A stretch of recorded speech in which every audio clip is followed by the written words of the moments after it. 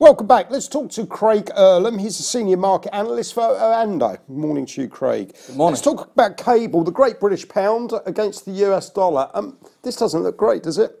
It's not looking ideal. I think we may have discussed this either last week or the week before. I was talking about 128 being the next notable zone of support. We were finding some support in that 61.8 fib, around 50 pips above here.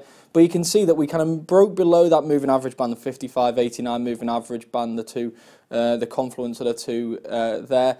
And that really did just provide nice support, nice resistance to any rallies that we saw in the pair. Eventually, we broke below the 61.8. We found temporary support around 128. But for me, this is now still looking very bearish. I think we're just waiting that final confirmation. A break through 128, and I see no reason why we're not headed back to 126 here, where you've got prior support. You've also got that confluence of moving averages there, again, the 200 and 233. So again, technically, a very weak field position. Potentially. A close below 128, and I think we are looking quite weak here. Craig, thank you very much indeed.